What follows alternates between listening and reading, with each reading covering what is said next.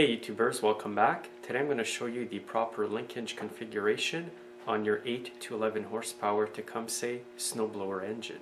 In this video I'm going to show you exactly where the linkages should go on the governor arm and on the carburetor and on the throttle lever.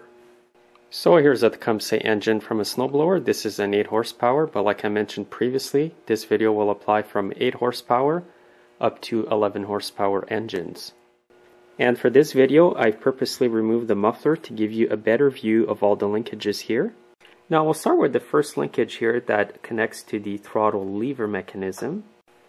And as you can see, it's hooked into the second hole from the top right here and on the front side of this mechanism here. Now you can follow this linkage all the way back to the governor arm back here, and it's going to go in the second hole right here. And here's a second view of it from a different angle. Now there's a smaller, thinner linkage at the front here, and it goes all the way back to the carburetor butterfly mechanism here on top of the carb. And as you can see, it's in this hole right here. Now when you take your carburetor apart, if you want to remember exactly where the linkage went, you can make a little mark with a black marker. Then you know exactly which hole it's going to go back in. So again, here's an overview. Here's the throttle lever.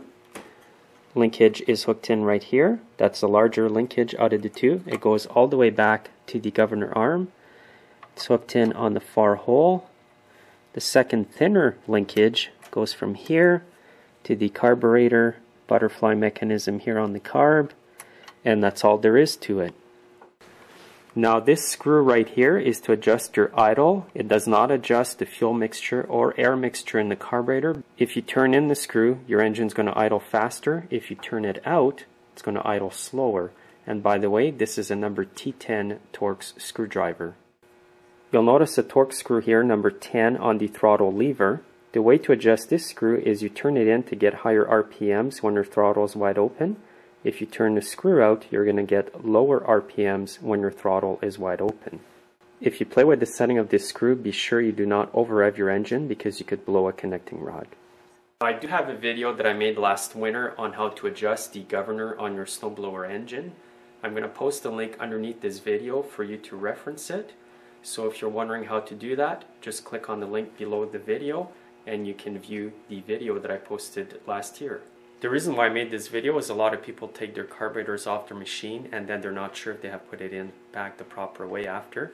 So bookmark this video. You can always reference to it whenever you work on your snowblower. Thanks for watching and have a great day.